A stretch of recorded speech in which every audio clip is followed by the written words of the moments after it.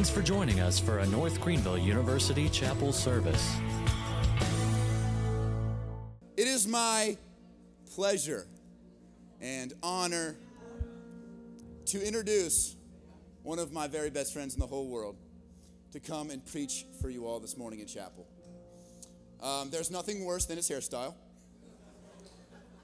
and we couldn't find a podium that was short enough for him. So we just, sorry about that, man. But on the real, I'm introducing Ethan Broome.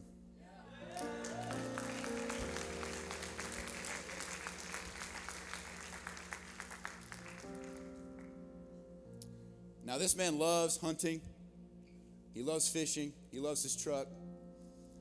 And there are very few things that Ethan Broome loves more than hunting and fishing and trucks and Riley Green. That's right. But one of those things that he loves more than those things is the Word of God. And I know that for a fact because the encouragement that he's given me throughout our years together here at North Greenville, I wouldn't be the person I am today without his encouragement. Without, him just getting on my case about everything. And, God, he makes me so mad sometimes. Honestly. But I wouldn't be the person I am today without him. He's a man of the Word. And he makes a lot of jokes. But that's a good thing. We got to laugh a little bit. Yeah. I'm just honored, man, to be up here with you and hear what you got to say to us. And I'm going to pray for you. And then you're going to take us to the throne. That's what we're going to do. Let's pray. God, I thank you for this morning. I thank you for those words that were just sung. God, I thank you for the blood of Christ. God, that makes us righteous in your eyes, God. The work that you've done on the cross, Lord, and I pray that message would be communicated through my dear friend, my dear brother, Ethan, this morning, God. I pray that he would preach that to this body of believers here, God. And God, I pray that if there's anyone in this room who has yet to make that step towards you of salvation, Lord, I pray that you would work in their hearts. Your Holy Spirit would convict them of their sin and call them to you, God. Father, I pray for Ethan, God. I pray that any nerves he would have would be calm, God, that he would have a peace that surpasses all understanding as he preaches this word this morning, God. I thank you, Lord, for all that you've done and all that you will do, God. We're expectant and we're ready. And we pray these things in the name of Jesus Christ. And everybody said, Amen. Amen. Well, after all that, I don't even know if I need to say anything. I might just walk off, but Drew, if I look like you, I'd probably make fun of somebody to look better myself too. So, yeah, at least I'm not built like a ramen noodle. All right, well, that was fear number one. I had two fears coming up on here. The first one was, I think somebody worked magic overnight and shortened this podium for me. But I was scared that this is going to be taller than me, number one. Number two, I was going to get my tongue tangled up. So that's already happened, so we'll get that out of the way. I mean, my tongue tangled up. Yeah.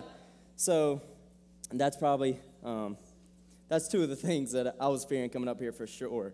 But one thing I was thinking, like, as Drew got up here, and, man, time and time again, I've been in this chapel, and I've seen people come up here, these speakers, and I've seen just the Lord work in mighty ways up here on this stage, through the speakers, to you guys, and gosh, I was just praying. I was like, man, this is bigger than me. Like, I don't know why I put so much stress on me. Like, this is way bigger than me. This is the faithfulness of people before me, time and time again, that got me up here on this stage. So the faithfulness of two people that I just think of immediately are Travis Bryan. I'm here because Travis Bryan, he mentored me.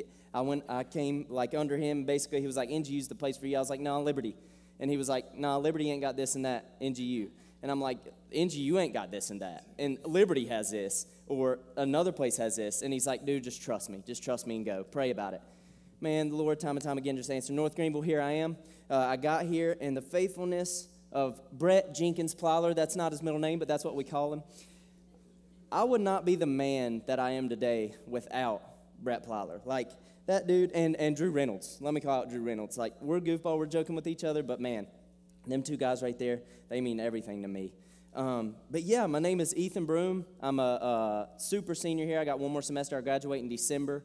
I don't have a clue what I'm going to do after, whether that's work for a church, try to work at North Greenville. I don't know. I'm going to convince somebody to take me in. But I enjoy hunting, fishing, and following Christ. That's about the three things that describe who I am. Country music, Christian music. That's about it. I'm as simple as that. But also, I'm here because my mom and dad right here. So I have my mom and dad here this morning to be able to listen and see where all their money has gone. So they're going to see if it's worth it. I got my little bro right here, Wyatt. So praise Wyatt for a little bit. He had a soccer game this past weekend. Nobody in the family's ever played soccer because we don't do that. It's football or baseball. And Wyatt scored 3 goals. One got called back, but he scored 2. And I take the credit for that. You know why? Because he wants to be like his big brother. And his big brother always wore cowboy boots, right? So he went and got some cowboy boots when he was younger. Well, when he was in school, he got in trouble for wearing his cowboy boots because he was kicking the shin of his teacher and bruising her shins with his cowboy boots. So the man's got a leg on him. Look, he's laughing about it. He's got a leg on him. So I know he's going to be a great soccer player, or he might come to NGU as a kicker. You never know. But anyway, enough about me. I want to talk about something. Well, while we're goofing around for a little bit, can I call up 3 people on this stage? So first I want, representing the athletes, we're going to have like a little competition right here, but it's going to be used in the sermon. So we have this fishing line here. Hold on, if I can get it out. All right, I have 3 pieces, right? So I want to call up Jesse Hack, the Alaskan fisherman. Where is he? This man, he can probably tie the best knot ever. I put my money on him. But I also want to call up Carson Curry. He's one of my residents in Crusader. That's right. I know where the lacrosse boys are now. That's right. Hey, so he's representing the athletes. So for all the athletes that didn't choose him, sorry, that's what you got. Jesse's going to represent, you're going to represent the student body. Let's do that. And then Brett Jenkins-Fowler, come on. Come on, get up here. Get up here. You had to get up here, bro. Hey, I just wanted to say, hold on. There you go. And here's your string. So tie it. Get this out of the way. Here, maybe tie yours right here, Carson. Jesse, you go right here, and Brett, you go right here. And they're going to tie the best knot you can, the absolute best knot that you can. Don't let that knot slip. Don't let anything be wrong with this knot. I don't know what you have to do. I don't know if you got to tap into your fishing abilities. I don't know if you have to tap into when you tie the things for your lacrosse polo stick, whatever that thing is. And Brett, I don't know. I don't even know how to tie a knot, Kelly. Yeah, whatever you got going on. You were last week you were zip tying apples. This week you're tying fishing line. I mean, we don't know what's going on. But hey, I just want to say something real quick. We're going to be in John 19, so go ahead and turn to John 19. We're going to be in Isaiah 53, so go ahead and mark that with something. Fold the page maybe. And we're going to be in Romans 3:23. So we're going to be going everywhere, but that's fine. Hey, so you good, Jesse? Yeah. All right, man. Classic Alaskan, man. Classic fisherman. Woo. Fishing in Alaska. Tying them knots makes you more money than Bill Gates, baby. All right, you're good. You sit down. Hey, so I'm the only 2 people I know that could introduce me are Drew or Brett, because they know me the best. I'm thankful it was Drew, because if it was Brett, that'd make me look terrible walking up after Brett. But after Drew, This is a terrible knot. This is what terrible knot. After Drew, I feel good about myself. You know, he's a clown. So, John 19, Isaiah 53, and Romans 3. Is everybody there? Say yeah. Is everybody there? Hey, it's not Justin Brown up here. You can respond. Don't be scared. Everybody there? All right. So, a while ago, I don't know who it was at North Greenville or when it was. It was last spring, in January, February. Somebody said, preach the gospel to yourself every day. And I'm like, what's that even? Preach the gospel to myself? I mean, I understand what that means, but like, what does that mean? And so I was watching like Ray Comfort videos on YouTube. I don't know if you ever know that guy, but like he like goes in the streets and like schools people. And sometimes I'm like, dude, you're a jerk. And then sometimes I'm like, dude, that just worked. Like, you're awesome. And so him preaching the gospel as much as he does on the streets and having it on YouTube made me realize, hey, I can preach the gospel to myself every day. So it has been so good for me to remind myself of the love that the Father has for me every single day, literally daily, preaching the gospel to myself. If I miss it one day, that's okay. Probably going to preach it the next day. That's literally how much I do it now. It's changed my life. So the Lord's placed on my heart that very thing for you guys. The thing I preach to myself every single day is what I want to preach to you today. It's changed my life, literally from the inside out. It's so hard for me to understand. I talk about this with Brett sometimes. It's hard for me to understand that I base my very life off of being a Christian, believing and trusting in the Lord. My very life, every decision I make, I go to Him and I do because of Him. And there's some people that don't even know His name. Some people don't even know His name. Some people in this room don't even know His name. And so that's what I'm bringing to you today. And sadly, one thing that's been going on in my life right now is death. I don't know, it could be the coronavirus, it could be, cancer that somebody's been battling. It can be many different things, but the one thing that's been going on in my life is death. And death breaks me. Your throat closes up, like when you bury a dog or something, like your throat closes up real tight and you feel like you can't breathe, you're so upset. Death, it's like when you throw a rock in the water and it just ripples. That's how death is for me. It affects the way I think and my days, the next few days, and my prayers. It just wrecks me. But I want to tell you about 4 people that have passed away in the last month in my life, right? So first was a woman by the name of Sherry. And the one thing, I just want to tell you a little bit about him. So the one thing about Sherry is I didn't know much about her. Sweet, sweet lady, in her 50s maybe, just the sweetest lady ever. And my sister, she's not here right now. I don't know where she went. She took the baby somewhere. But my sister right here was having I don't know why there's 39 activities for a wedding and all that stuff, but there's so many activities before it goes down. And I would walk into these places and Sherry would be there. I don't even know this woman, but like Ruth McWhite, she would just come up to you smiling, "Hey, sweetie," and I'm like, "Me? Me?" And she just made me feel like the most special person on the earth. She would ask me questions, be like, "Hey, how are you? How's this going in your life? Tell me about yourself." She made me feel like the most special person in the world. The love and comforting soul that she had, that's just what I remember about Sherry. Another one, Ed Hefner. So I do these fishing tournaments. He told you I was a fisherman. I do these fishing tournaments, and I was there every day of the summer, last summer, winning money. I was winning them things. I was a good fisherman. But when you take your fish, when you catch your fish, you put it in this tote, you take it up to the front and you weigh it. The fish shows up on a little screen if you stay up there how much the fish weighs. Let's say it weighs 18.9. Then Ed is the guy that weighs the fish, puts the fish back in, and goes to the mic and he goes, "That fish weighed 18.9, Ethan Broome." And that means my name goes on for the 30 minutes. Anyways, the thing about Ed is Ed made mistakes in his life, past mistakes, and he paid the penalty for it. Whether he went to prison or jail, I'm not really sure. I didn't talk to him in depth about it, and I regret it. But, hey, he paid the penalty. And the one thing I noticed about Ed is because he paid the penalty, he was honest from that point forward. Every fish he took up there, he was honest. People could have maybe paid him a little bit more to lie about the weight of the fish. Ed was honest. Then there's Jeff Early. Jeff Early, he's the same one. He was at the pond fishing, and he was one that competed against me. And some people didn't like me because I was winning. Some people I didn't like because they were winning. We have rivals, right?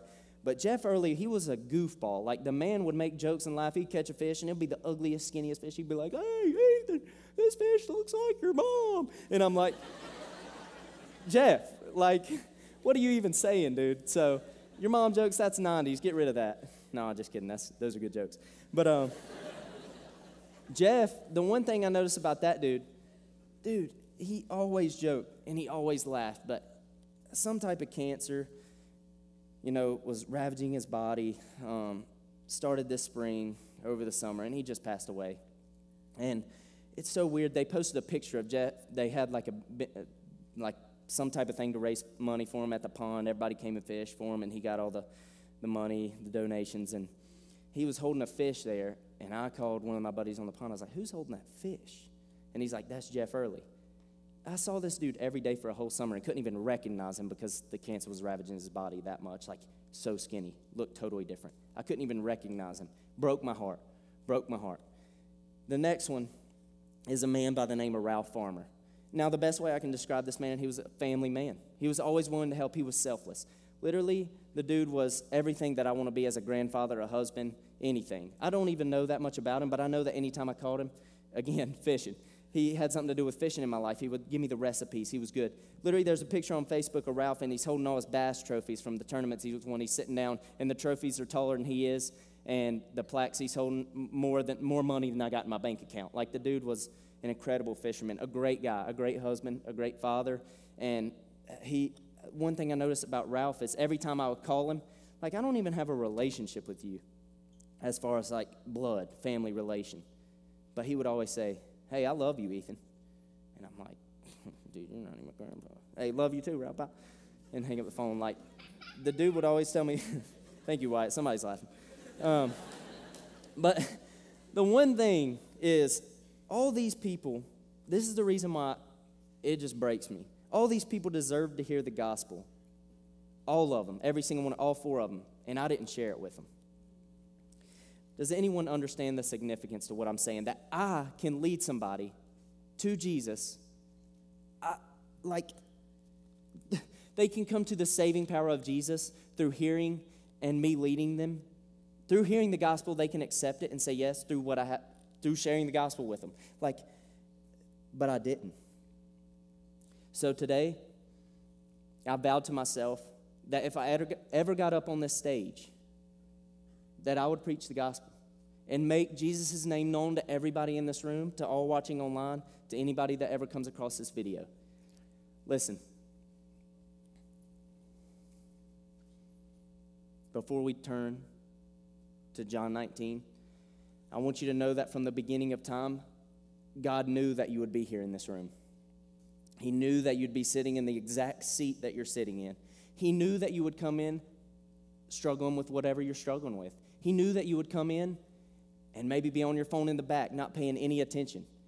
He knew that. Listen, I'm probably going to let you out early. Just give me a little bit of your time.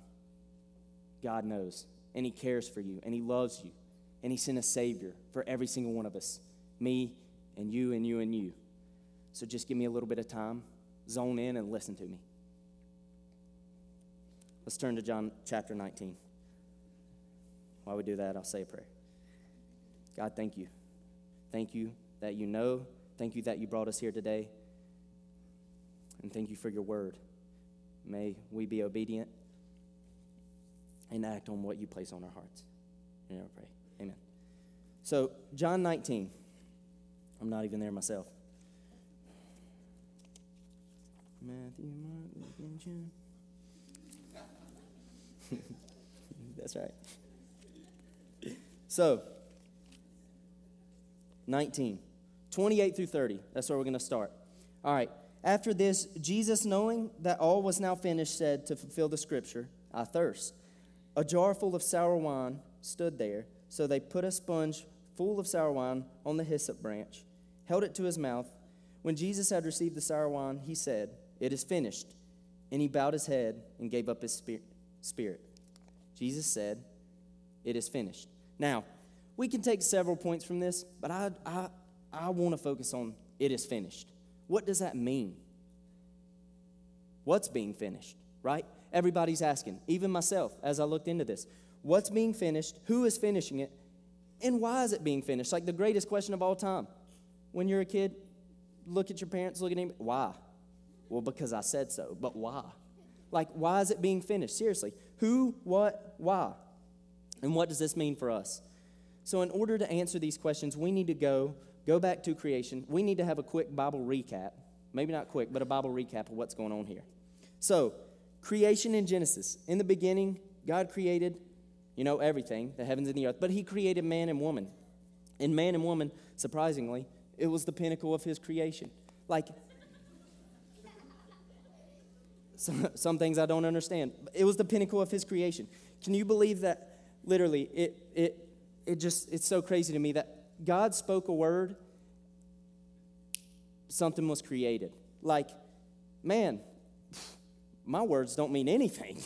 And nobody in here, like, I just think as a father, like, you're probably like, man, I wish my kids would do what I tell them to. Yo, God spoke, and there it existed. He placed the stars. When you look up at the stars, every single one, where they are. Like, what? But by the words of his mouth. The ocean, exactly where it stops. It stops just at the right place to where it doesn't just swallow us all up. Like, the ocean stops exactly where it needs to stop. I think of a rocket scientist and a 7-year-old. Here's a rocket scientist, and he's standing here, and he's about to push the launch button. There's a 7-year-old beside him, and there's a rocket ship, right here, and he's about to push the launch button to make it go, and the 7-year-old's like, yo, dude, this thing is too big. Like, there's no way it's making it to space. There's absolutely no way. And the old rocket scientist is looking at the little 7-year-old like, He's got two options. He can explain rocket science to the 7-year-old, or he can just click the launch button. The rocket goes up into space, and the kid's like, two options. He's got two options. Hey, that's how I feel sometimes in my relationship with God. Like, God, there's no way. Boom, time and time again, something happens. Creation, the way it is. I'm like, oh, my goodness. And as me to God, like, even if I asked him, like, okay, if he chose to explain the rocket science, I won't even understand it. Like, not only am I just amazed at what he does, but even if he tried to explain it to me, how would I even understand it? Like, that's how good our God is. Anyway, back to creation. Relationships with humans is what God desired to have. The greatest thing humans have on this earth is relationships, and that is why we hate death. We hate losing someone. And so again, man and woman were created for a purpose, and that was to serve and glorify God. Oh, so you're telling me, Ethan, that's where it ends. So you're telling me this. You're telling me that. You're telling me that God created me for a reason, for a purpose. Yes. Yes. I think of an old car. That car was made to get somebody to point A to point B, four-wheel drive, old Ford truck, I don't know. But it may be sitting in the back of some old guy's backyard with rust all over it. The purpose of the truck never changed. It still was created to get somebody from point A to point B. Maybe it's not doing that right now because it's all rusty and stuff, but we can restore that sucker, can't we? Like, the purpose of that car never changed, just the position of it, okay? There's a big but here. So man and woman were created for a purpose, but the story goes on. The story doesn't end there. So you're telling me? Yes. But humans messed up. Adam and Eve tried to find satisfaction outside of the presence of God, and God punished them. That punishment separated humans from having a relationship with God. Wait, Ethan, you just said that punishment separated humans from having a relationship with God. Yeah, that's exactly what I just said. By humans, I mean me and you. Oh, you're probably in that seat. You're thinking, yeah, and then separate me. Like, I'm too good for that. Hold on. Let me just take a second to prove it to you. That sin, that Adam and Eve, that punishment from them is passed down to us. Because Adam and Eve did what they did, that sin, you don't have to tell a baby. Like, a baby is naturally, it's born selfish. Like, it wants more milk. It wants to play with its toys. It doesn't want to share its toys. A baby, we see that evidence in a baby. Oh, Ethan, that's not enough for me. Okay. Awanas, Romans 3:23, for all have sinned and fallen short of the glory of God. You don't have me, Ethan. Oh, okay. Hey, can I get 4 volunteers? Huff, Graham, Drew, who else? One more.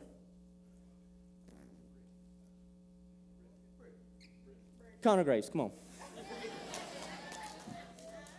Hey, so now, creation, God made us for a purpose, but that was messed up by Adam and Eve's sin, okay? And now I'm proving to you that we're all on the same page here. That sin is passed down to all of us, and there's proof in that. Turn to Isaiah 53. Isaiah 53, real quick. Sorry, I'm coming to you guys. It may look weird right now. Isaiah 53. All right? I want to show you the distorted idea of sin that we have. Okay? You ready?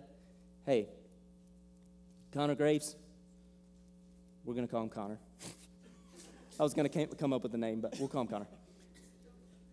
Goes to church every single Sunday, knows the Lord, prays every day, going into the ministry.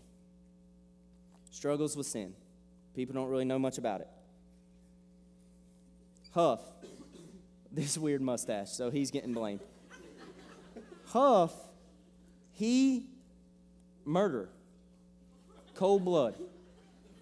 He's going to prison for life. He's in prison. We just got him out for this sermon. Get over there. Hey, he lies and he cheats like no other.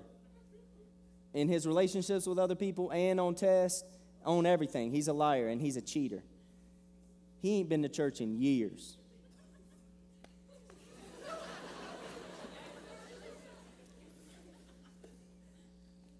Church. He's just lukewarm. He goes maybe, what'd you say? Maybe like Christmas, maybe Easter. Okay, yeah. That's all he does. But hey, he knows who Jesus is, and maybe he said the sinner's prayer when he was young. He knows, but he's just been out of line a little bit. All right, go right here. All right, this podium, as a representation for this example real quick, is going to be God. All right, so where does he stand? We're going to make a line from the people that are the most evil, furthest away from God, back here, and then the person that's the closest to God is going to be the closest to God.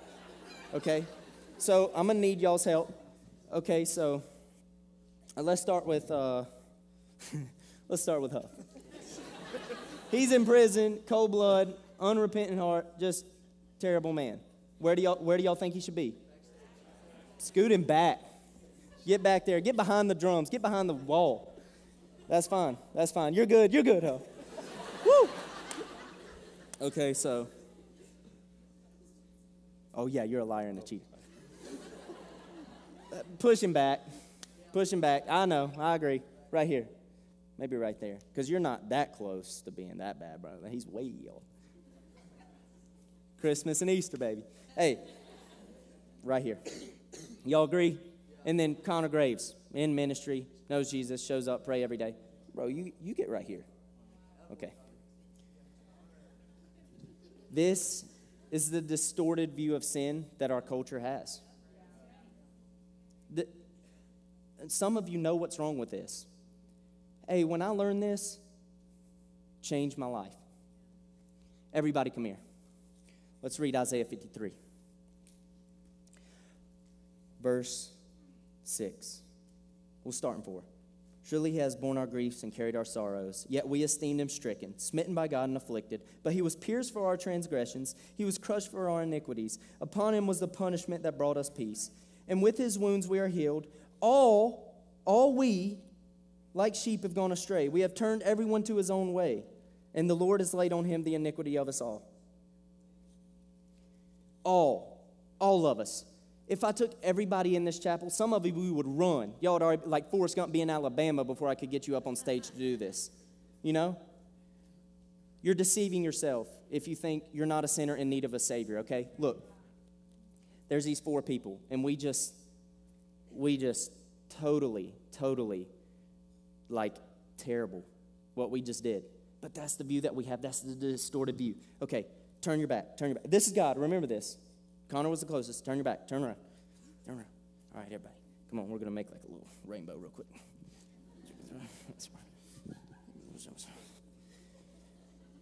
This is the right picture. Look, have you sinned? Yes. Have you sinned? Yes. You? Oh, yeah. You, Connor? Yes, sir. All right, y'all can sit down. Look, we all have sinned and fall short of the glory of God. But the good news is the same sin is what qualifies us to be in need of a Savior. The same sin in the separation. We can't have a relationship with God because of that fall. That same sin qualifies us to be in need of the Savior. Ethan, you're talking Savior now. Yes, I am. Because the story's not done yet. So here we go.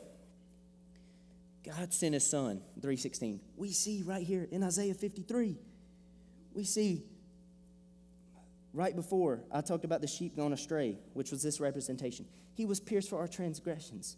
He was crushed for our iniquities, the punishment that brought us peace. By his wounds, we are healed. By whose wounds? Oh, man. Whoa. This dude in Isaiah knew what was happening. Yes. Okay, that's where we're going. Like, there's a Savior. And we see that evidence right here in the Old Testament. Okay, John 3:16, for God sent his Son. For God so loved the world, he sent his only Son, that whoever believes in him shall not perish but have eternal. That's evidence of sin. I got my tongue toned up. Can't even think. All right. He sent his Son. Okay, he sent his Son because for God so loved the world. He sent his Son. Okay, what was his Son sent to do? That's where we're going. That goes right into being finished. Okay, hold on. Jesus lived a perfect and sinless life, teaching love and forgiveness. Okay, these are facts. And most of us in this room could probably, state those. But why? Like, why did he send his Son? Why did his Son come and live a perfect, sinless life? Teach love and forgiveness. Why? Okay, let's get into that. Here we go. This is why it is finished. Jesus on the cross said, it is finished. His last words right there. We just read it in John 19. Why? We know who. We know it's Jesus. We know what's going on because we read it. We've all turned our back. There's a punishment for that. There's a gap that we can't fill. We can't have a relationship with God anymore, right? Oh, no, not right. The story's not over. Let's keep going. So it is finished. Before the arrest of Jesus by the Romans, Jesus prayed his last public prayer where he asked the Father to glorify him even as he has glorified the Father. He said, finish the work that you have given me to do. Oh, Ethan, you're telling me that Jesus had a mission when God sent him? Yes.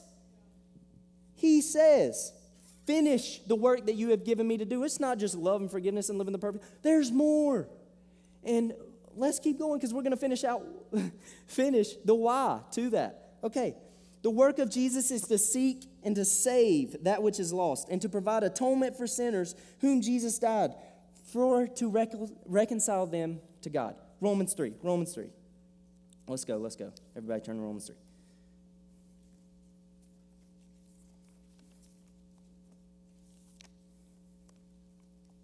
3. (3:23). For all have sinned and fall short of the glory of God. Proof. You're deceiving yourself if you don't think you fall short of the glory of God. I'm here to tell you that. Listen, if any of our sins were displayed on this screen or the things that we thought in the last week, you'd probably, again, like Forrest Gump, hightail it to Alabama before it even got started. Listen, you're deceiving yourself if you think you're not in need of a Savior. Look, 3:23. For all have sinned and fallen short of the glory of God and are justified by his grace as a gift through the redemption that is in Christ Jesus, whom God put forward as a propitiation by his blood to be received by faith. Good news, great news. Now we know why he was saying. He was to seek and to save the lost. He's on a mission. Jesus died to reconcile us with God. None but the Lord God could accomplish to save with that authority. It is finished. None but Jesus. All right? When Jesus said it is finished, like in Isaiah 53, he brought about the completion of Old Testament prophecy, symbols and foreshadowing about himself. From the beginning of Genesis to the end of Malachi, there are 300 detailed prophecies about the anointed one Jesus, which are fulfilled by him. From the seed in Genesis 3, crushed the serpent's head, to Isaiah 53, we just saw it, the suffering servant. He completed every single one of those when he said it is finished. All right, let's keep going. Jesus is saying, and it is finished, that the debt owed by man to his Creator on account of Adam's sin is finally and forever dealt with. Jesus, with it is finished, is saying that not only does he take away man's sin, but now he removes it as far as the east is from the west, for it is finished, done, sealed, signed, done, gone. Listen, east is from the west. He removes it as far as east is to the west. You know what I like about that? East. All right, you run. Let's run. Let's go east. You never go west. You just continue to go east. But north and south, when you go north, you end up going south. Whoa. East is from the west. You never get to the west. You keep going east. What does that mean? Forever. Future, present, past, all. Every single bit of it. Oh, It's done, it's signed, it's sealed because of the blood of Jesus. When Jesus said it is finished on the cross, it means that he provides the only solution to man's sin and the only way to God through himself. It is only through the death of Christ that Christians can put to death their sin and put on Christ. Listen, I'm going to read that again.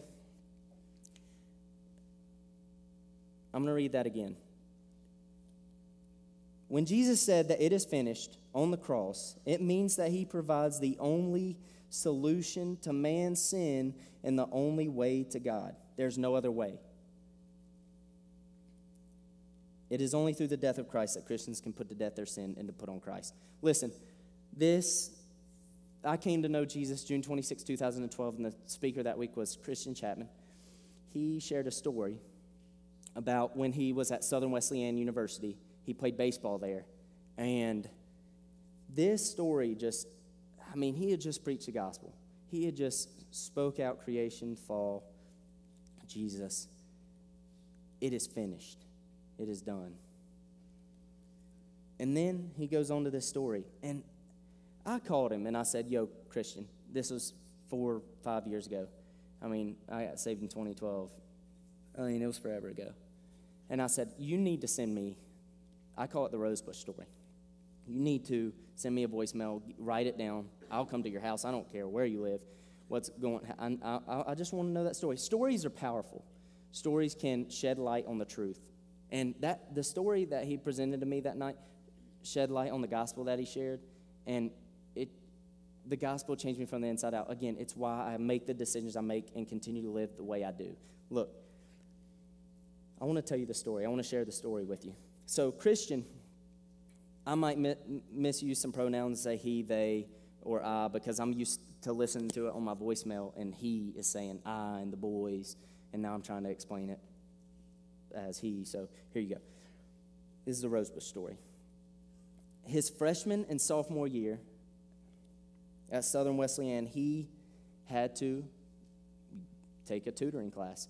He took a couple tests, and he figured out he had a reading disorder. He came into Southern Wesleyan as 24 years old and had a reading disorder. It kind of makes me laugh.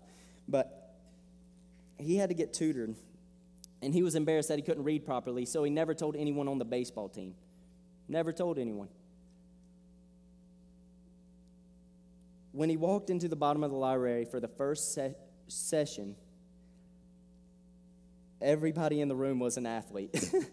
And I don't know if that was just, the system and how they had it set up, but he laughed because he was scared to tell anybody. But everybody in the room was an athlete. And so he got a little kick out of that. But all the athletes in there were talking smack, having a good time. And in came the teacher, Miss Freeze. She was a very elderly woman, very sweet. She has crystal blue eyes, and she was inside of like an 80-year-old body, like any Disney picture, Disney Pixar, I think, you think of a grandma. This is what she was. Crystal blue eyes, 80-year-old body. She had her hair in a little bun, probably these down the glasses. And she came in the class to all these athletes and said this: God's got a plan for your life, and it's not to be stupid. And so he laughs because, this lady came in here talking smack to all the athletes. That's funny.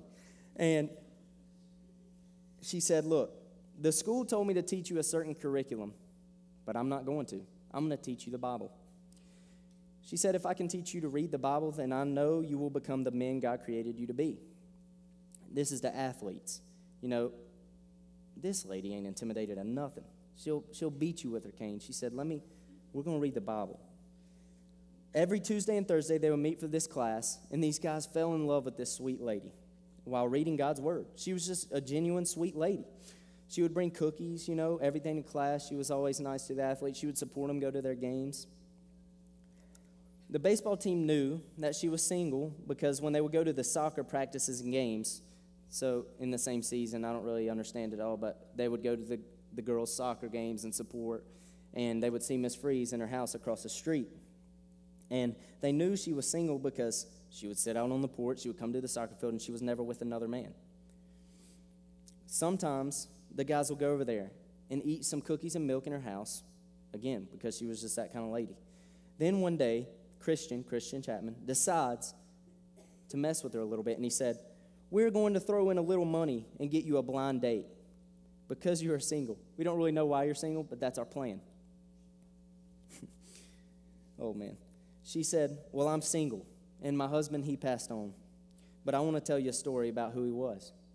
He was a professor here at Southern Wesleyan, and Southern Wesleyan, to his knowledge, was the first school in South Carolina to enroll an African American because Mr. Freeze, he stood up and said that he would resign his tenure if they would not follow the kingdom. In a board meeting, he said, I'm going to resign if you're not going to follow the kingdom here and allow us to enroll African Americans. So they actually enrolled an African American because of his faithfulness. He volunteered at the church, worked at the church with the youth. Hey, he took care of the grounds, did all the landscaping at the church, and he was an amazing father, husband, and grandfather. She talked about how they would go on dates and walk around Lake Hartwell and watch the sunset together. And he would always tell her how beautiful she was, look into his eyes and say, you're beautiful, and how lucky he was to have her. And so the man was just an absolute stud. The team was blown away by hearing about his life journey. She then said that a while back, Mr. Freeze got stomach cancer. And to watch the love of your life suffer was bad. But out of the 3 months that he suffered, it was almost unbearable. He was in a diaper, and she had to pick him up and get him out of bed to go and use the bathroom. And it was so sad to see the love of my life, see the love of her life, and the pain he was in by cancer ravaging his body. So one day, the pain, it's unbearable. She hates to see it. He's suffering. She goes to get him medication, local CVS, wherever. And as she's out going and getting medication, because he's in a lot of pain, she comes back. And she noticed when she pulled into the driveway that there was a freshly planted rose bush right near where she parked her car, right in the mulch.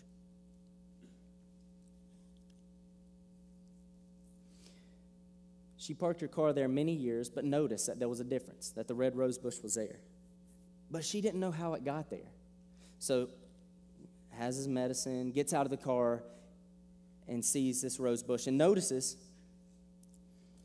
that there is a pile of mud kind of smeared in the driveway where the rose bush was planted. And up to the she followed it. She followed it up to the kitchen area. She followed the mud down the hallway and into the bedroom. And that's where she saw him laying on the bedroom floor. He was collapsed because of exhaustion while trying to get into the bed. See the mud smeared on the bed, mud smeared all the way to him. He was covered in the mud because he had laid in the mud and planted her the rose bush. The day after, she called the ambulance. He goes to the hospital the day after he passed. She mentioned how when you are married to that kind of a man, like he was, you can't replace that. And so she was waiting until she went home to be with her Heavenly Father and to see her husband again. I think of this story and I think, when someone loves you that much, when he is a man like that, it cannot be replaced. I want to tell you something. There's somebody that loves you more than that. And it cannot be replaced by anything that the world tells you that it can be replaced by. This story, to me, sheds light on the gospel that I shared with you guys from creation to fall and Jesus coming. The mud, like that can represent so many things. That can represent Jesus and the blood that was shed and he was covered in. That can represent our sin, our debt that he took on himself, nastiness. The rose bush, the good. God sent his son. The relationship between the two of them, the relationship that we have with God, the relationship that we have with others, and the suffering. This story, it's powerful, and it tugs at your heartstring a little bit. It does mine. But the gospel, it's even more powerful. And the thing that's different between that story and the gospel is you play a part. Remember when I said that we'll come back to the 4 people that I talked about at the beginning, 4 people who have passed? Listen, they deserve to hear the gospel. They deserve to hear the gospel. But now they don't have a chance to respond to it. But the difference is that you guys do. Listen, your eternity is on the line as you sit in this seat. Every day that goes by, your eternity is on the line. It's your turn. You have a chance to respond. And how you spend eternity is based on your response to the gospel. Let's look at this. Okay. This right here, this was Curry, right? Representing all the athletes. To every athlete in this room, you're not slipping, Bo.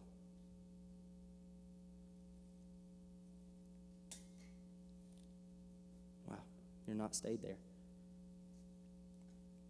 Right here, Jesse Hack, representing the student body.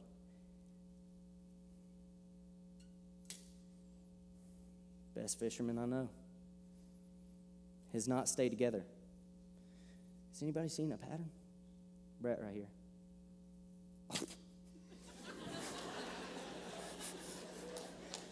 Well, that's just embarrassing, but that just kind of messed up my point, my illustration. But my point is to all the athletes in the room that think you're too tough, too strong for the gospel, let me tell you something. The world tells you, tie your knot into this. Tie your knot into this. It'll satisfy. You'll be an athlete forever. Let me tell you something. I just spent the summer with multiple quarterbacks, multiple athletes, famous people. And you know what they told me? Is that that's the problem. Is that when you get there, you realize that it still doesn't satisfy. You're promised that you'll find satisfaction in these things, right? No, actually you won't. What I didn't tell everybody that came and tied this knot, look, student body. You're going to be the best businessman. You're going to make the most money, right? The string breaks. My point is here, I didn't tell them that it was only 8-pound test and that the string would break before their knot gave up. And in the same way the world tells you you'll find satisfaction in something, no, you won't. We long for these things, and it's already done. Go back to the Creator. The blood of the perfect sacrifice was shed, and it is finished. It is evident and clear where you need to go. Ask any Christian in here. The answer is no, that it's easy. It's not easy. But you can be saved simply by admitting that you need God, asking Him to forgive you, trusting in Jesus alone to rescue you, and following Jesus Christ in faith from this day forward. To the Christians in the room, after hearing the gospel in the rosebush story, I think, can you imagine the pain that the guy was going through when he planted the rose bush? He had nothing left. He couldn't even get up to use the bathroom, but he got up because of his love for his wife to plant the rose bush. Listen, in the same way, can you imagine that you're there at the crucifix, Jesus getting whipped, and you're there and you're like, dude, get up. What are you doing? He's sitting there, and on his mind is, I've not finished the work that I'm sent here to do. On his mind is the love that he has for the Father and the Father's love for us, every single one of us in this room. I can't imagine what I'd be doing in that moment. Like, get up, dude. Like, what are you doing? Even my selfish nature, I say, Jesus, stop this. Get up. And the amount of love and selflessness that took, I can't even understand it. This is the work that the Father has sent me to do. And He finished that work. And guess what? As sons and daughters, to the Christians in the room, as sons and daughters, He's given us work too. Go and make disciples.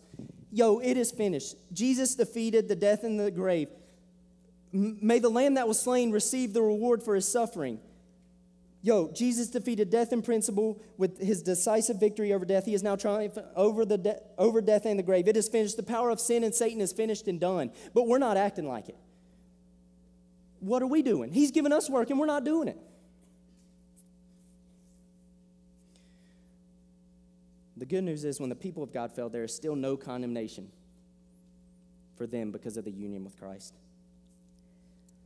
I want to close with this. What will satisfy is a relationship with God through Jesus Christ, knowing that you are a sinner in need of a Savior, and that God has provided a Savior through the person and the work of Jesus. You must abandon all reliance on yourself and flee to Christ. When Jesus said it is finished, no longer do you have to wonder what to put your faith and trust in. The finished work of Jesus is the beginning of new life. In Him, for all who were once dead in their trespasses and sins are now made alive with Christ. Hey, let's pray. Grace, what have you done? You were murdered for me on that cross, accused in absence of wrong. My sin was washed away in your blood, and I can't make sense of it all. Jesus, you died in my place so that my soul will live. Lord, to all the people who are unbelievers in the room, will they put their faith and trust in you and realize that they're a sinner in need of a Savior? And to all the Christians in the room, realize that there is still work that needs to be done. And every day, realize what Jesus has done for them as well. We love you, and we thank you for your finished work. Amen. Thanks for joining us for a North Greenville University chapel service.